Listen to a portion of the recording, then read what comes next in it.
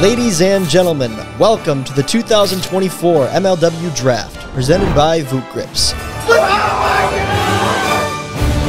Please welcome the MLW Commissioner, Kyle Schultz. Trash owns you, Schultz. Expansion! We demand expansion! Wipe that smirk off your face and do your job, for Christ's sake!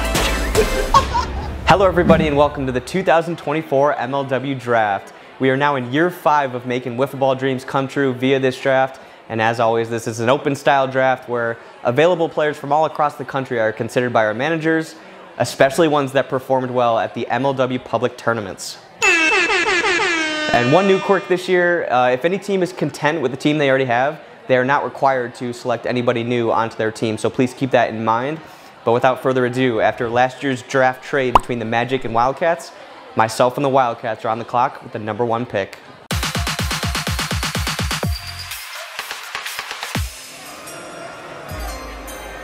With the #1 pick in the 2024 MLW Draft, the Western Wildcats select Patrick Ballman, pitcher, and WA Wiffle Ball. All the way from St. Louis, Missouri, the Wildcats found our guy. Patrick Ballman is one of the most talented and dedicated wiffle ball players on the backyard scene right now, and he's got all the tools of a #1 pick.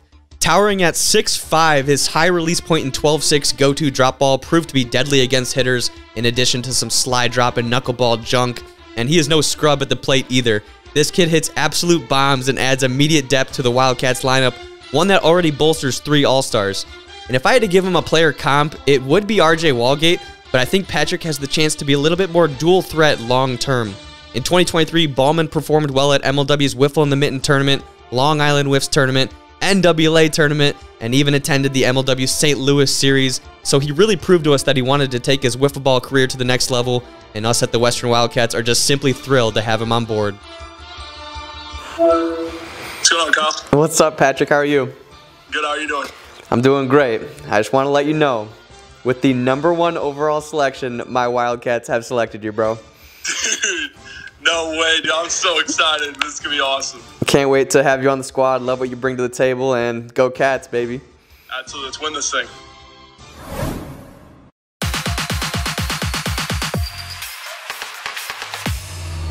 We've got some interesting things brewing here at the #2 pick.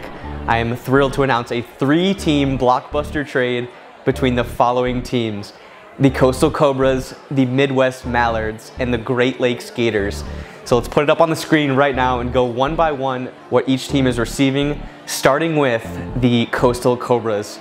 They will be receiving Caden Irwin from the Mallards, and then also the #6 pick here in the 2024 draft. The Midwest Mallards are receiving Brendan Jorgensen, of course, the Great Lakes Gators 4-year player. And onto the Great Lakes Gators, they will be receiving this #2 pick in the 2024 MLW Draft. So a lot to unpack here, but let's get right back into it with the new Great Lakes Gators manager, Chris Cheatham, who will be making this selection.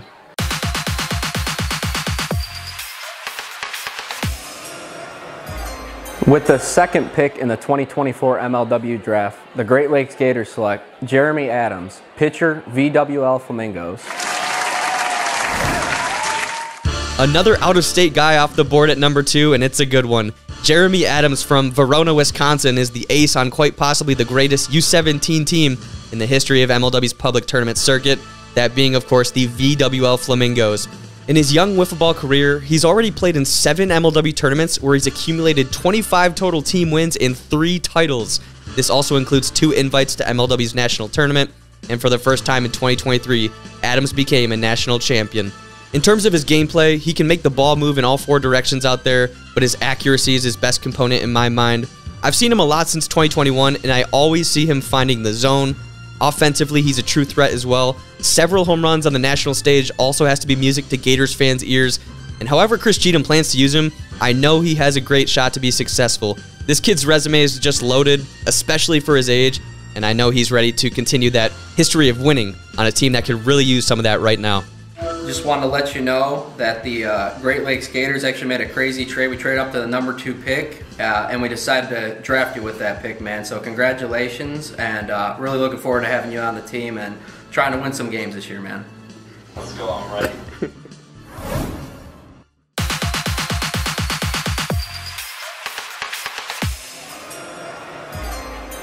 With the 3rd pick in the 2024 MLW Draft, the Western Wildcats select Ty Frensnick, utility player, WR Wiffle. Ty Frensnick is just a well-rounded wiffle ball player, and it doesn't hurt that he is from the birthplace of MLW right here in Brighton, Michigan. I am a big fan, especially of how he can track the ball at the plate. He's got a good stance, quick hands. You can really tell he's got a solid baseball background. He's also been a workhorse on the mound at each Wiffle in the Mitten tournament since 2021, and he's got a 2nd place finish under his belt in 2022. A young kid at just 16 years old, but he plays with a lot of focus and passion out there, and I know he'll fit in right away with the Wildcats. Can't wait to see his role in MLW grow throughout the years. Yo, what's up, Kyle? Ty, how are you?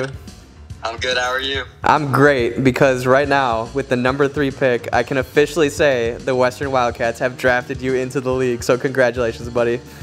So much, man. I'm so excited. Yeah, love what you bring to the table, and I think it could be a great year for the Cats, so. Yeah, I'm excited, man. It's gonna be a good year. Go Cats. Go Cats, baby.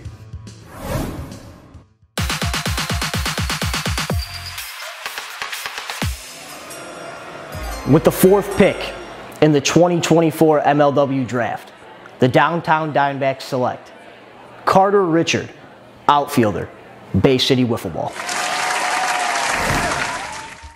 Sneaky good pick here at number 4. I should have known from Norp. Carter Richard, who has the tough task of essentially replacing Michael Shima, features an old school Pete Rose type of stance and contact swing, one that has proven to be effective in the Bay City Wiffle Ball League, a league that has become a prevalent MLW pipeline in recent years. Carter is still relatively new to the competitive scene, but in 2023 he won his league's Most Improved award and has made huge strides from the left side of the plate. He's a tough kid, actually, with a hockey background, and I'm sure he won't get flustered if things go awry out there, but I think his hitting mechanics really do play into the MLW style, and he'll have his chances with the D-backs.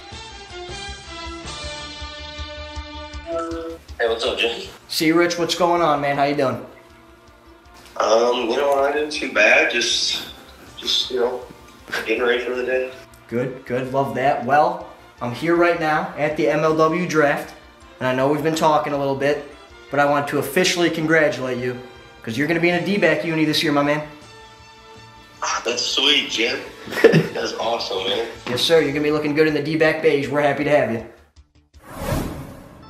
All right, guys, taking a quick break in the action to shout out and thank our sponsor since 2019, Voot Grips. Voot Grips is the official back grip sponsor, of course, of MLW Wiffle Ball, and they create grips for any type of sport and can perform well in any type of condition.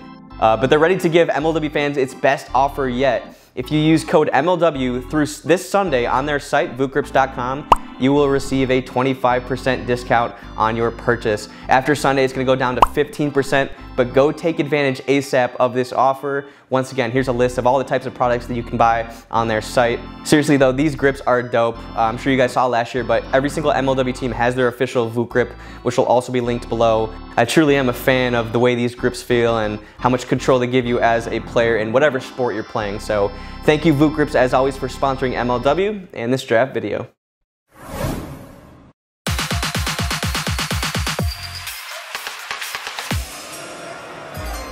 And with the 5th pick in the 2024 MLW Draft, the Pacific Predators select Levi Fleer, pitcher, WR Wiffle. I really like this fit here for the Preds. Levi Fleer is a crafty pitcher that can get a lot of drastic movement on those looping curveballs and sliders of his.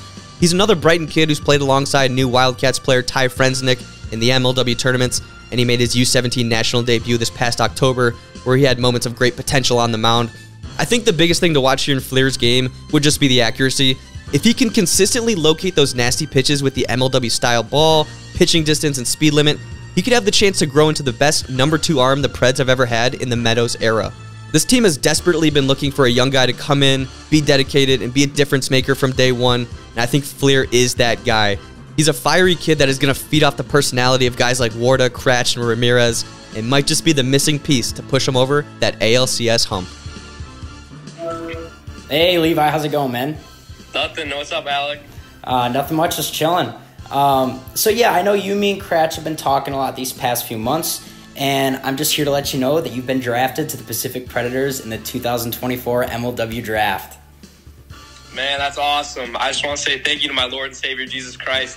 He's the one who got me here, and I know he's got a plan for me, and on that plan is a Preds World Series.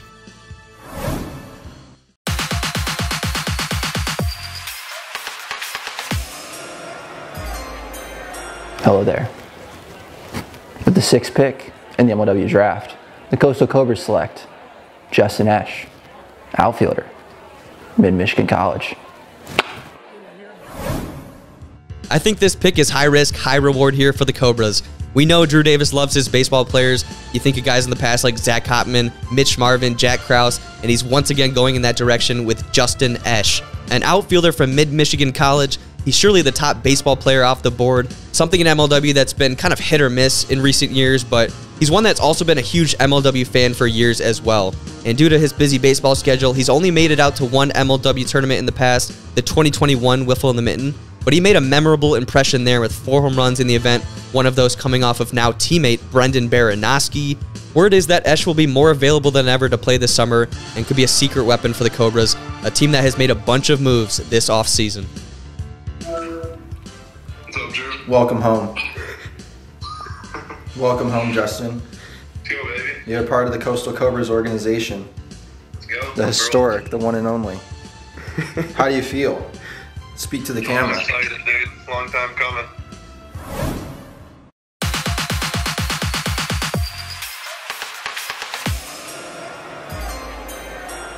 At the 7th pick, the Eastern Eagles have decided to decline our selection. Ready to run it back this year again with the same squad. Love our team chemistry. Fly, Eagles, fly, baby.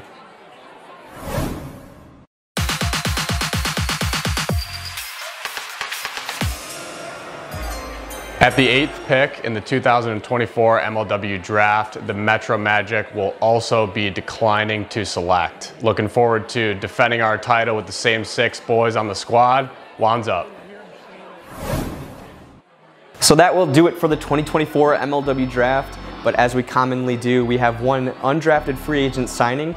This is coming from the Great Lakes Gators. They have picked up Aiden Richard, a utility player from Bay City Wiffle Ball, another athletic all-around guy that actually won the most clutch award in that league this past year, so he has a knack for the home run ball. And this selection really reminds me of the AJ Ackerman pickup last year from the Magic, another UDFA guy that could definitely make a difference in the league. So shout out to Aiden, as well as these 6 other guys making their way into the league this year. Super excited for you guys to make your mark in MLW. And if you're wondering still how you can be drafted into MLW in the future, I alluded to it in the intro, but the #1 way is through the MLW public tournaments. I will put some information on the screen right now about the next 3 tournaments, but it's truly the best way for you to meet the guys, show your personality, and play some wiffle ball. It's a great balance of competitiveness and fun, which is the #1 thing I love about these tournaments. Last thing, I know a lot of you guys have been pushing for us to expand MLW, and I myself want that to be something that happens in the future as well. We're not currently at the point to where we can comfortably expand. However, I would like to offer a proposition to MLW Nation. Whenever MLW hits 1 million subscribers, we will expand to at least 2 more teams. That is official. You can write that down, you can quote me. Whenever that mark happens, it could be as early as 2025 that we expand, or in the future, 1 million subs. Once we hit that point, we feel we can, as a company, have enough infrastructure and resources in place to where we can perform this move and expansion at a high level into our standard. So if you're a big MLW fan out there, go tell a friend or 2 to go sub to MLW. I want this as much as you guys for us to keep growing as a league and as a company. And I think it could be awesome bringing in at least 2 more teams to the league. But that will do it for today's draft video. The 2024 season is practically here. I'm sure you saw it already on social media, but the opening day matchup is the Magic vs. Eagles, a rematch of last year's Atlanta World Series. So that's gonna drop on the channel on Friday, May 3rd. Make sure you don't miss it by subscribing in that corner, and also see the last video from us in that corner. We'll We'll see you next time, MLW Nation. Let's drive that sub count up.